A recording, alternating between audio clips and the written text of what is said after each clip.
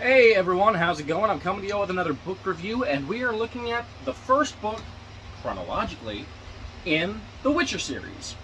Now, I began reading The Witcher last year. That's when I read The Last Wish, and I'm going to be honest with you right from the jump. The Last Wish put me off so much that I didn't read the next book until this year. Matter of fact, I just finished the second book a couple of days ago. And that's because there are issues, in my opinion, with The Last Wish. So, let's go ahead and jump into it. So, first things first, this is not really a novel. It's more a compendium of novellas. Okay, it's a collection of short stories, all of which take place before the events of the first true novel in the series, which is Blood of Elves. Now, it is extremely important to read The Last Wish and Sword of Destiny first. Those are the two books that really need to be read for Blood of Elves to have the context it needs. And they were both written before Blood of Elves for that reason. Yes, they're collections of short stories, but they are extremely important. However, between the two books, The Last Wish is, in my opinion, by far the worst of the two. And that has to do with the writing. Now, these are Polish books. They were Polish translated to English. Last Wish was translated by one person, and then every other book since then for The Witcher was translated by a man named David French. David French did a wonderful job, from what I can tell, with Sword of Destiny. The translator for this book, and admittedly I can't remember their name, maybe it's written somewhere on the inside, and I can give it to you. Here we go. Danusia Stock. Sad to say that, I believe that would be a she, didn't do nearly as good of a job based on the weird writing.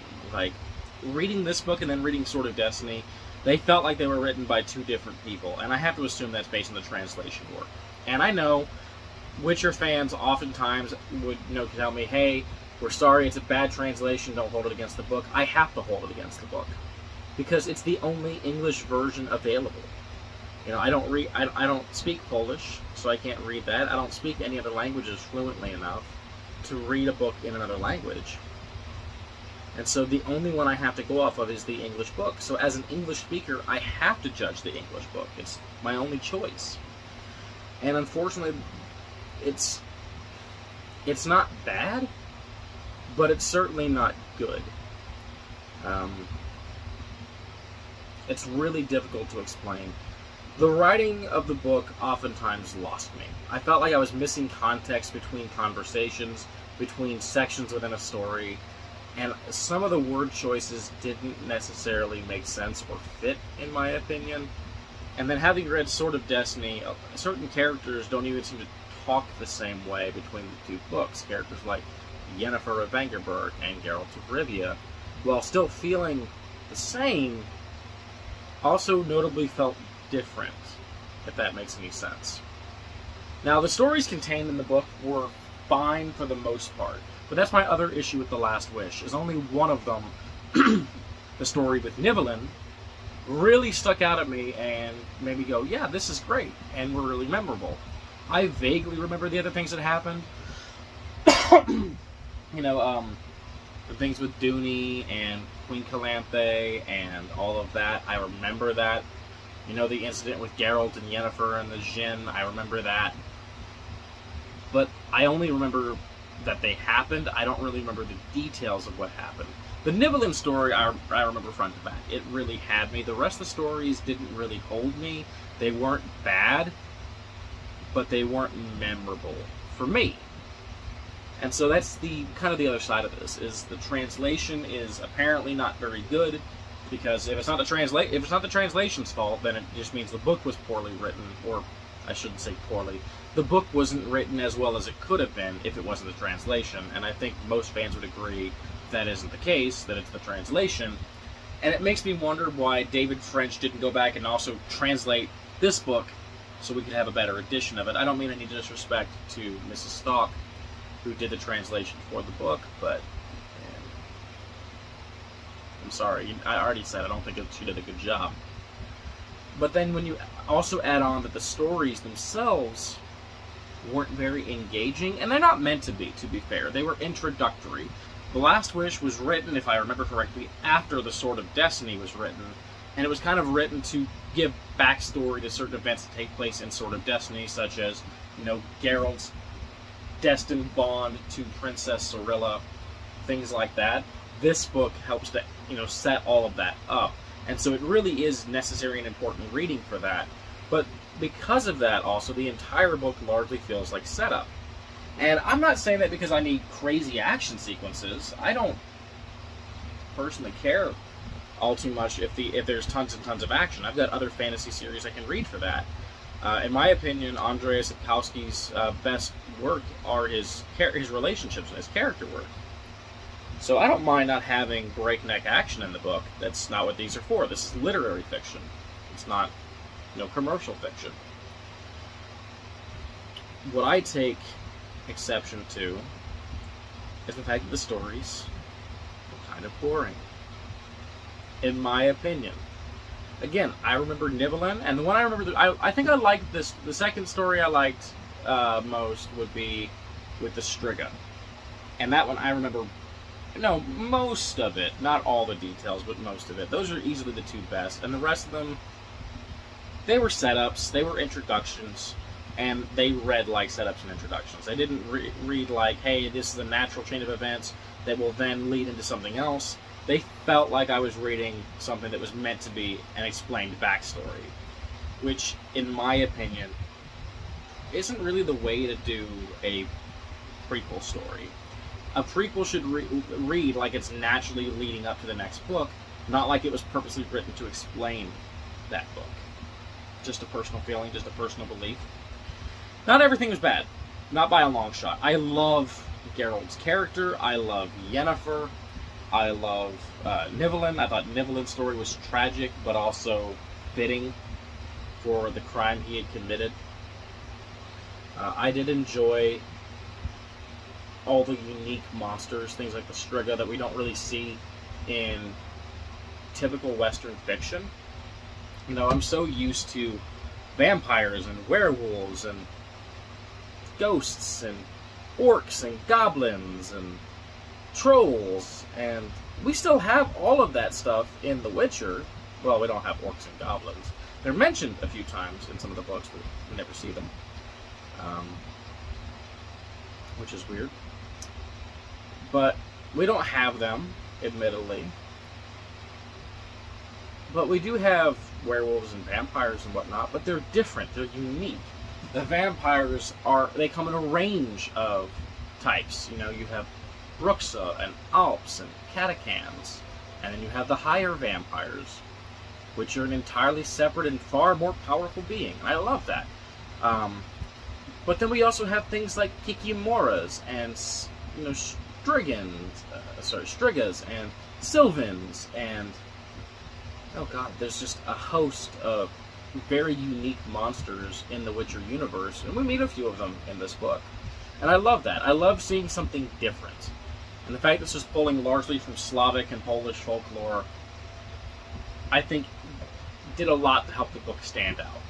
It's a great positive of the book. I just couldn't really get past the fact that I could tell I was reading setup, which is one of the reasons I haven't read the Silmarillion yet. I'm sure I'm going to love it, but I know it's going to feel like a slog, because reading setup stories isn't my favorite thing in the world when they feel like a setup story. The other thing about this is, by nature of it being a compilation of short stories, I found it a little harder to read, because generally speaking, whenever I read a short story and I finish it, that itch has been scratched. Yeah, I'm usually like, okay, I've read a story, I don't feel the need to jump into another one. And so it's kind of strange, because I could read one 60-page short story and be like, that's enough.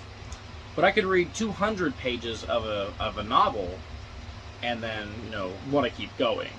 So short story collections aren't my favorite thing anyhow, but I also didn't feel like the short stories here were very interesting. Now, that doesn't mean that I don't love this a lot of what was done here. The concept of Witchers, I think, is really, really cool. You know, having these boys taken from a young age, and that's not really explained in this book, admittedly, but it is explained in the next book a little bit. Having boys taken at a young age, sometimes while the law of surprise, and sometimes just because, hey, you know, there's a boy, there's a kid, we need more Witchers, we'll take him. But taken at a young age to a Witcher stronghold like Kaer Morhen, and subjected to the trial of grasses, and mutations, and trials of combat, to where only like 4 out of 10 boys survive from each batch. And it's brutal. But the end result is you get an individual with eyes like a cat that are better suited to see in the dark. They have constitutions they can handle drinking potions that would kill an average human. They have faster reflexes. They're stronger. They have way more stamina. I mean, they're effectively superhuman. Now, not to the extent that the games make Witchers out to be. The Witchers in the books are not nearly as crazy as their depiction in the games or the Netflix TV show even. But they are above the likes of an average human. So, somewhere between peak human and superhuman. And then the magic users, like, oh, I forgot to mention, Witchers can use certain limited magic called signs. For D&D players, think of them like cantrips. You know, a little blast of fire here, a little defensive spell here, a little burst of air there, that kind of thing. Doesn't begin to compare to what sorcerers and sorceresses can do. And that's the next part, is Yennefer is such a breath of fresh air for a female character in a fantasy story. I've heard people call The Witcher sexist, and I'm 2 books in, and I very much don't feel that way. Yes, there are some women who are throwing themselves at Geralt. It happens. I mean, it happens with soldiers and all sorts of stories. And Geralt is, at the end of the day, not a soldier in the military, but he's a soldier fighting a war against monsters. And so, if women are likely to throw themselves at men in the military, men who are guards, why wouldn't they be likely to throw themselves at someone like Geralt? I mean, he's strong, he's fit, he's saving people. It happens. So, I don't consider that sexist. And when we get into the named female characters like Yennefer, oh my god, they are independent and they are incredibly written. Yennefer does not read like any female character in a fantasy story that I have read to date. I don't know if I'd say she's the best written or my favorite character, because she is kind of a manipulative, selfish bitch. But I love that about her. I love that about her, because it makes her stand out, and it's realistic. You know, she doesn't define her value by her connection to Geralt or to any man in the series. And, you know,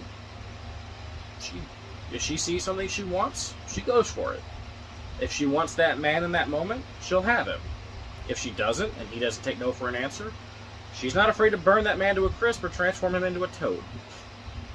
So I love that about Yen, and she's very much not above manipulating people to get her way. And so when I'm used to reading these Mary Sue type characters in fantasy stories, who base their entire worth around a man, or who are only badass at certain points when the story calls for it, and otherwise turn back into the submissive housewife, I don't jive with that all too well. So Yennefer was by far a breath of fresh air, and I really enjoyed her sections of the book.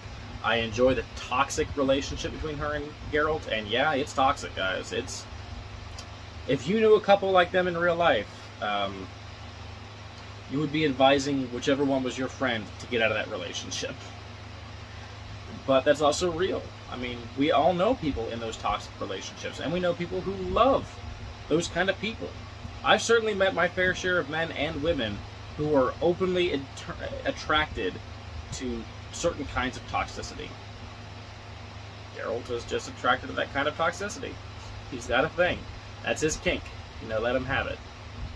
So, I don't know. I enjoyed the world and the characters and everything about the book except for the writing of the stories.